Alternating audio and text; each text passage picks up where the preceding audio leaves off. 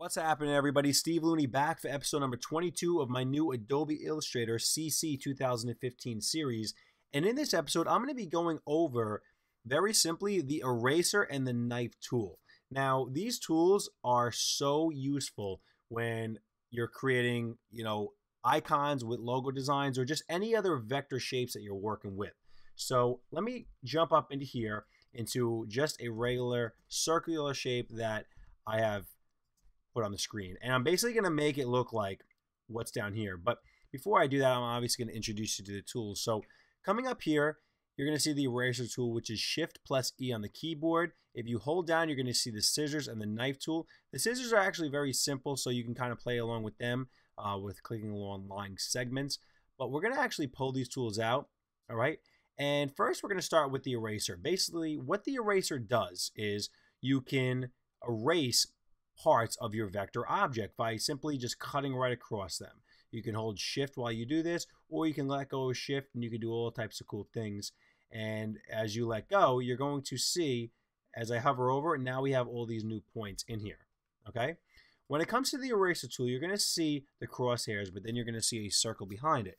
Now, that is going to be the size of the actual eraser. So if you want to make that eraser smaller or larger, you're going to do the close bracket on your keyboard or the open bracket to make it larger, okay?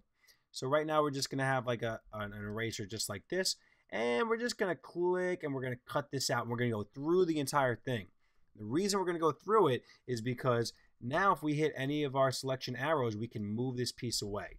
So it's kind of like a really fast version of using the Pathfinder tools that I use in all of my videos pretty much. So in my layout design videos. So if we back up a second and we come into the knife tool, basically the knife tool does a very similar thing, but you're going to notice that, when you pull this around, it's going to do a lot of your curves for you.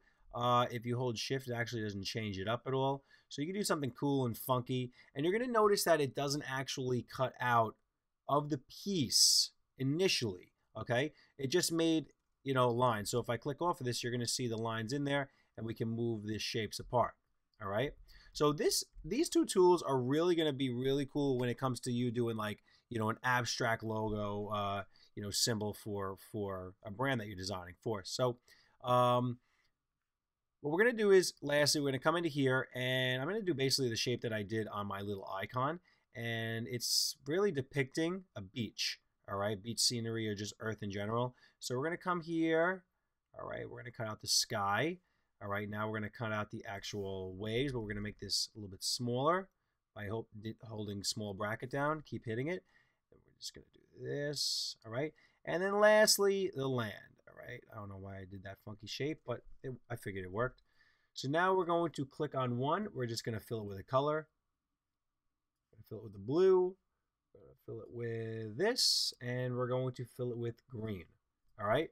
So that quickly, I was able to make a really cool vector shape, and now you have all these points that you can work with on this shape. So you can pull them out, you can come in here, take individualized points, do whatever you want now. Now you have your cool shape by using the eraser and the knife tool.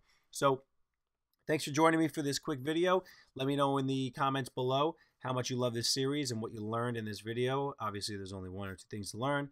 But let me know your thoughts on this tool if you have any other suggestions about it or suggestions for future tutorial videos. I'll see you all for the next episode. Have a great night. Peace.